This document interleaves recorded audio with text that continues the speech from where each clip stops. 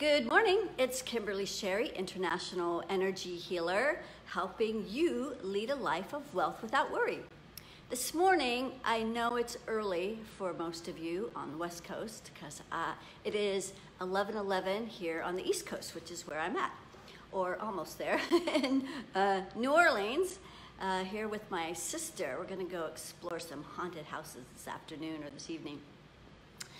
And on my way to Miami, where, hey Denise, and Lori, where I'll be getting on a cruise out of Miami to the Cayman Islands and to Jamaica to be a speaker on a cruise for former Jehovah's Witnesses.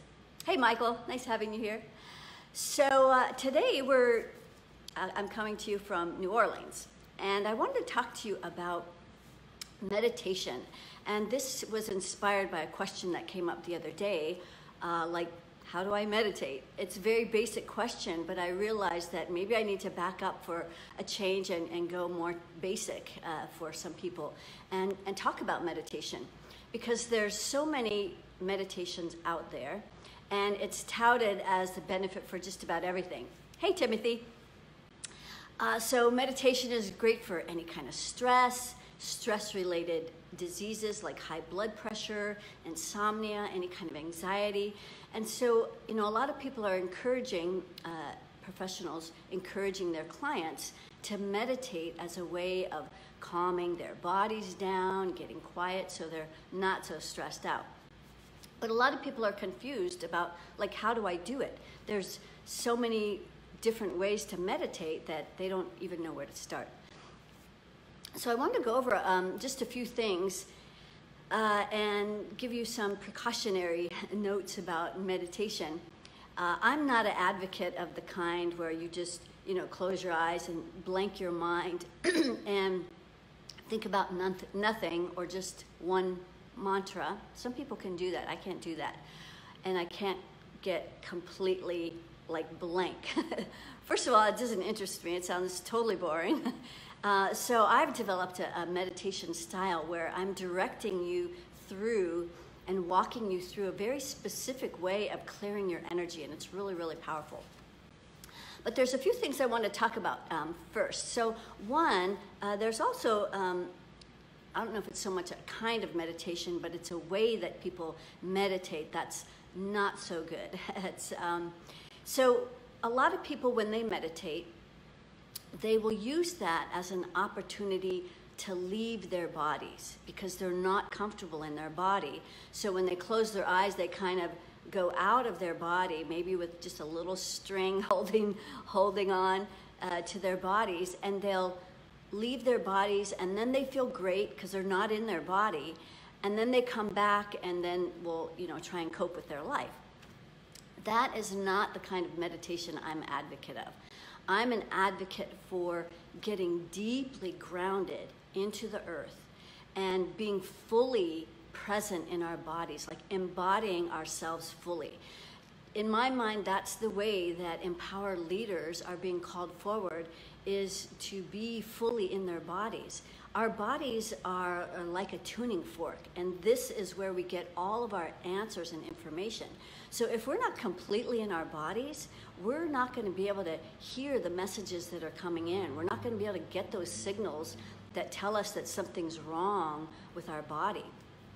And so this is, a big maybe change in thinking about how people need to start thinking about meditation, is that it's really a place to come deeply into our body so we can start listening. We can get quiet and we can start to listen and really pay attention to what's going on. So that is, to me, number one importance, is using meditation as a way of getting in our bodies, not out of our bodies. Three things I wanted to address. One is falling asleep during a meditation. Two is the difference between, how do you tell the difference between those voices in your head and what's divine inspiration?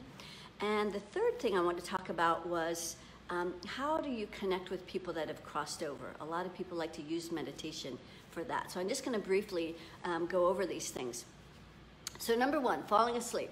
Falling asleep is not a bad thing when you're meditating. A lot of people think, I can't meditate because I fall asleep. actually what's happening when you fall asleep is you're releasing unconscious energy. Hey, Jesse. Oh, hey, Seuss. Nice having you here. So when you're meditating and you fall asleep, that's actually releasing unconscious energy. So that's the energy that keeps us from really accessing our answers and our information. It's kind of like a barrier between us and sometimes our pain. So when we release a lot of this unconscious energy, we start to become more conscious. We start to become more aware of what's going on in here. So it's not a bad thing. I actually think it's a good thing. So don't be afraid. But you can help yourself a little bit better not fall asleep if you don't meditate laying down. A lot of people like to lay down when they meditate. And I'm an advocate for sitting up in a chair with your feet flat on the ground so that you can really bring up that earth energy coming up through your legs. So a lot of people sit in that lotus position, and they're cutting off the energy that's really important that comes through our legs. This is part of how we really get deeply grounded to the earth. So that's what I'm the most advocate for, is sitting in a chair with your feet flat on the ground.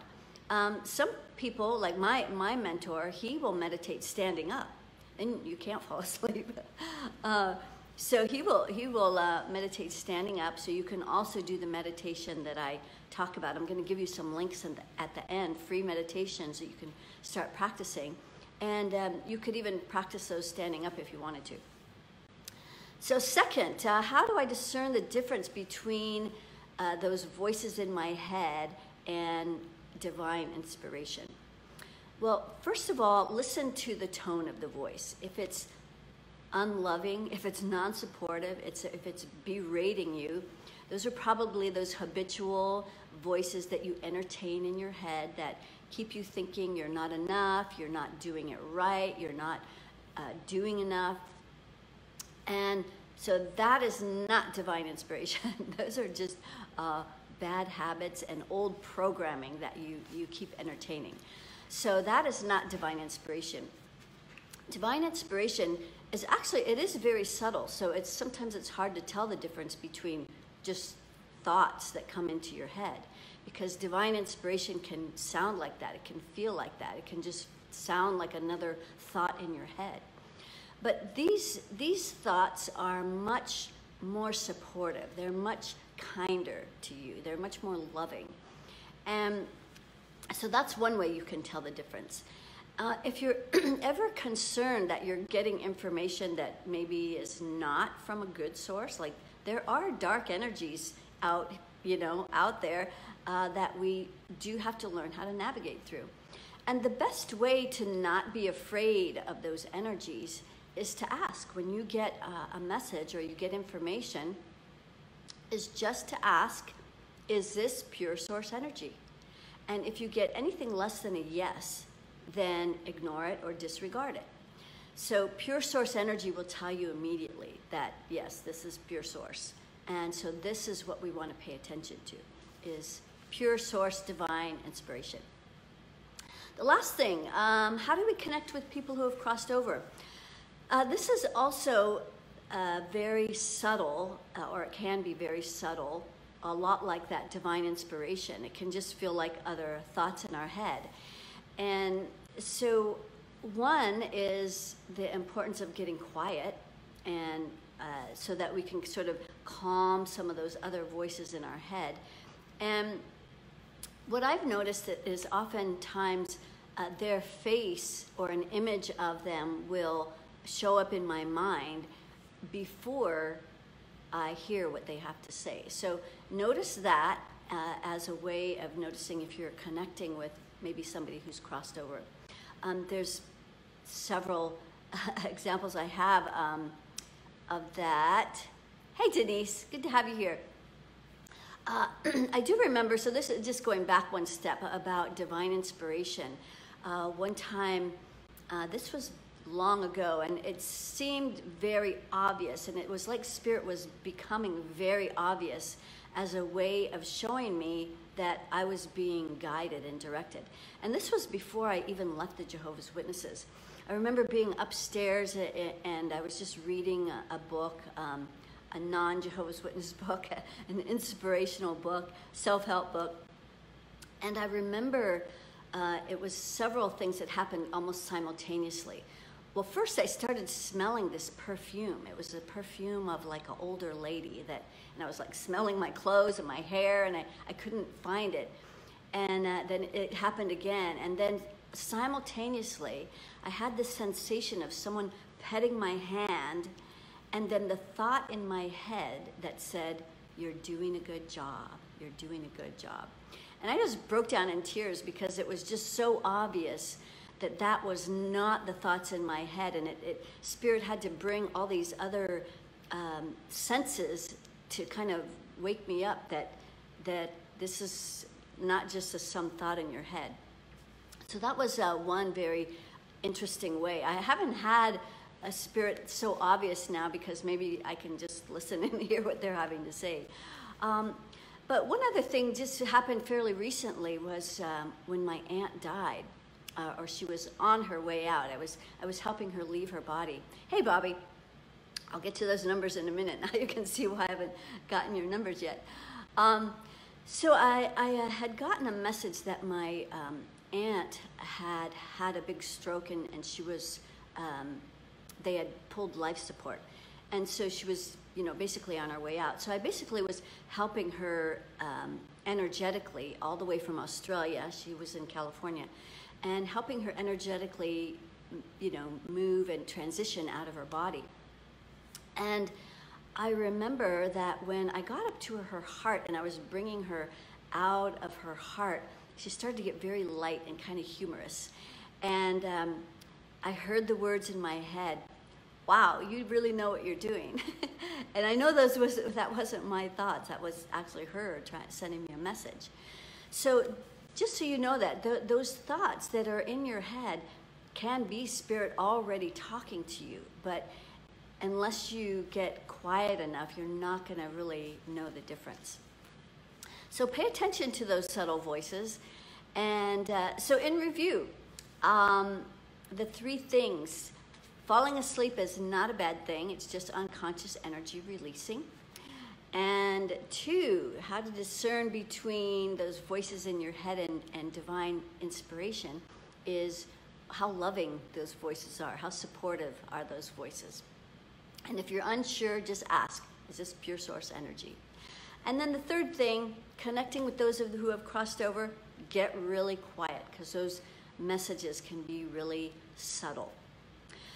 So that's what I wanted to talk about today. And I will be back next week. Let's see, where will I be next week? Oh, I'll be on the cruise ship. So I'm not sure how that's going to work out yet. So I might have to delay next Friday for a day or 2, depending on how that works. They said there's Wi-Fi on the boat, but we'll see. Anyway, thank you everyone for joining me today. And pay attention to those meditations I'm going to post a link to. You can use those to start practicing over the weekend and see if you can start clearing some of these energies that are keeping you unconscious and unaware of what's going on in your body and what's going on around you. So sending you much love, and keep asking my favorite question. How does it get any better than this? And then stay in that blissful question of I wonder. Sending you much love, and we'll see you next week. Namaste.